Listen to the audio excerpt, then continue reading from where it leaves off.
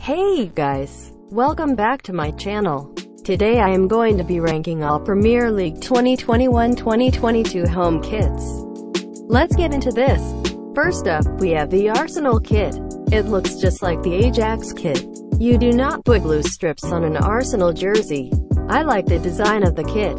Overall, it's just a bit plain and boring. I have seen worse. 12th place for the Gunners. Moving on to Aston Villa. I really like this shirt. The light blue sleeves are nice. It's similar to last season's kit, but you get not to do much with it. They have added some stripes down the kit which gives off a nice effect. Overall, it's a decent kit. 9th place. Brentford next. What have you done? The sponsor alone is terrible. Surely you can find a better sponsor. I know I may be being harsh because after all it's a red and white kit, but it looks like a child has drawn this and given it to Brentford. They could have tried a bit better. 19th place. Next up is Brighton. This kit is a beauty. The blue and white stripes are so effective. The gold strip down the side looks fresh. They have not made the sponsor look bold, as many clubs do. It looks a bit similar to other kits, but overall they have done really well to produce this. 4th place for Brighton. Next up is Burnley. It's one of the better kits in this league. They have got rid of that horrible Chinese sponsor which makes the kit a whole lot better. It's a neat and well thought out kit. 7th. Now for my club, Chelsea. At first, when I saw this kit, I did not like it. The more I look at it, the more I like it. The kit is unique and you do not see many others like this. The zigzags and squares add an effect which makes you want to look at it. I really like this kit and would consider buying it. I'm not going to be biased. A solid 8th place. Next up we have Crystal Palace. Well, we do not, because you have not produced your kit yet. It's almost August and you have not published your home kit. That's an absolute disgrace and sorry to any Palace fans, but an automatic 20th place. We now have Everton. I see what they have tried to do, but it just has not paid off. It is a decent kit and I like the different tones of blue. It's a bang average kit. 11th place. Moving on to Leeds now. This is my number 1. I love the jersey. The white and yellow works so well together. For a white kit they have executed it perfectly. Having the sponsor in blue works so well on this kit.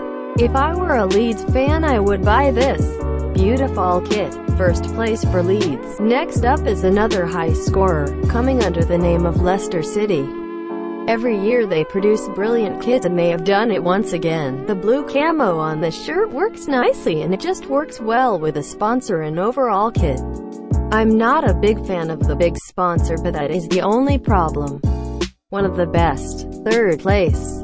Liverpool now, and this kit is very decent. I like how they have linked the red and orange to create a nice tone. I would be happy with this kit if I was a Liverpool supporter. A solid 5th place. Manchester City. I like this kit a fair amount. The light blue suits it and the white sponsor goes well.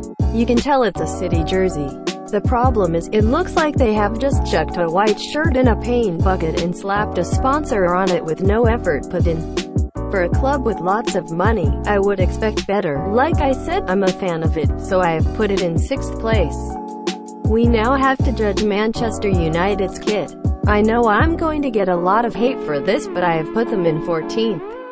I know they are trying to make it a bit of a classic, but I really do not like it. It's fairly plain and the sponsor is squashed together. It is not the worst in the league, but a 14th place finish for Manchester United. Newcastle is next up and they have the horrible kit sponsor which pushes them down a few places. I hate that Chinese sponsor, it ruins every kit. It's a bang average Newcastle shirt. To be fair to them, you get not to do much with a Newcastle jersey, so a fair 13th place finish. We now have newly promoted Norwich City.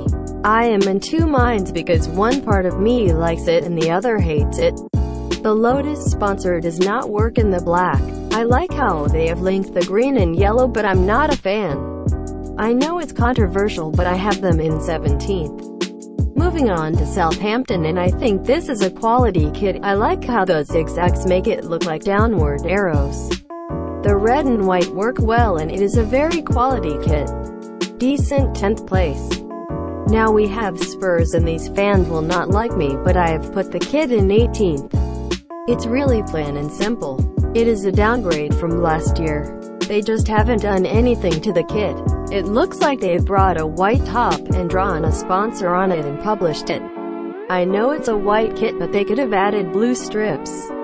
18th place. Poor effort from Spurs. Up next is Watford. This kit is wonderful. The yellow and black blend into each other so well, and the way they disguise the sponsor is second to none. It is clearly taken time and has had loads of effort put into it. I think there is only one better kit than this in the league. Second place for Watford, and a good kit to return back to the Prem with. We move on to West Ham now, and the kit is alright but not my cup of tea. It is similar to any other season. It is just a very standard kit. 15th place. The last and final kit is Wolves. What is this kit like, seriously? The sponsor is a Chinese McDonald's company. It's really ugly and similar to last season. 16th place. Thanks for watching this video. I hope you enjoyed it. Make sure to smash that like button and do not forget to subscribe. Thanks for watching. I hope you enjoyed. Peace.